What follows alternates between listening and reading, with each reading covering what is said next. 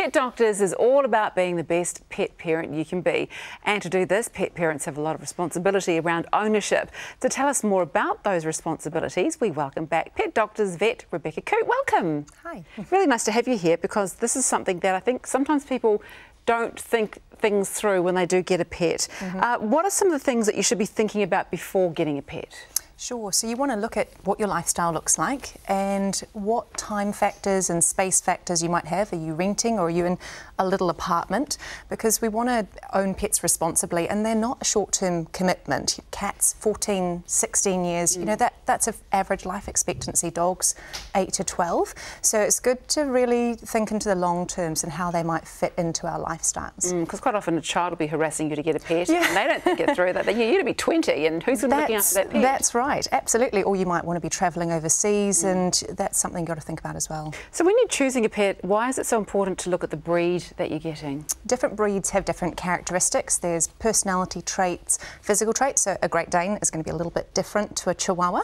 And also, you know, their energy levels. If you've got a high energy breed like a Husky, that's not going to match every household. You might want a greyhound that sleeps upside down happily on the couch all day and goes out for a bit of a walk in the evening to match your lifestyle. You know, thinking again about your property size, or if you're renting, are you allowed to have pets where you are?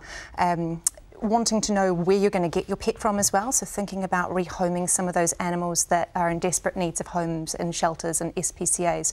Or if you're looking at getting a purebred, doing your homework on the breeders, because there are different health predisposed issues with certain breeds, and responsible breeders will be doing a lot of checks and pen hip scores or specialist eye evaluations to try and make sure that they're not passing on some of those issues onto those puppies or kittens that they're breeding. Because that's not always the case, is that there are some breeders that maybe aren't so reputable, and there's genetic problems with the breeds, isn't there? Yeah, and even if you breed two healthy dogs, it doesn't guarantee that the babies are going to be well, but you know, most of those breeders are really proud to show off what they've been doing to have the best and healthiest babies that they can. Okay, so if you're getting a puppy or a kitten this spring, what are your responsibilities as a pet owner to make sure that they get the best start in their life? Absolutely. So there's the basics, your desexing, microchip.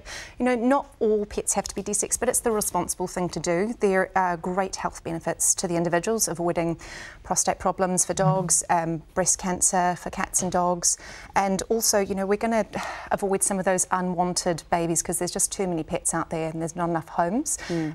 Worming and fleeing, these things are basics. So microchipping, it's compulsory for all dogs to be microchipped. Cats, it's not, but it's a really, really good thing to do, and it's probably shifting in that direction so that we know if we get a pet brought into us that's been injured or lost, we can scan them, and the first thing we want to do is know, you know, how are we going to contact the owner and get them home. Vaccinations, really important thing. You know, we want to prevent them from getting ill, and these babies are going to need the series of vaccines, and then for the rest of their life they're going to need annual health checks and vaccinations.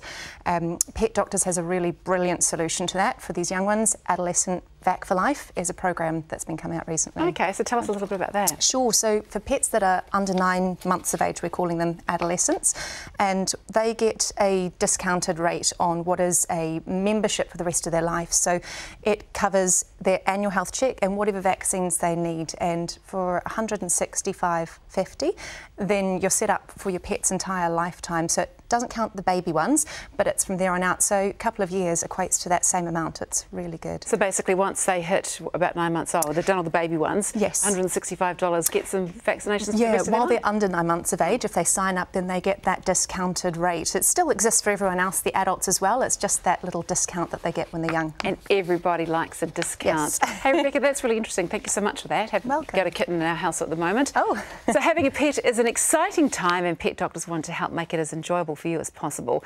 Pop in to see the friendly team at Pet Doctors if you need any advice about your pet, even if you haven't got them yet, and they can help you through this whole process.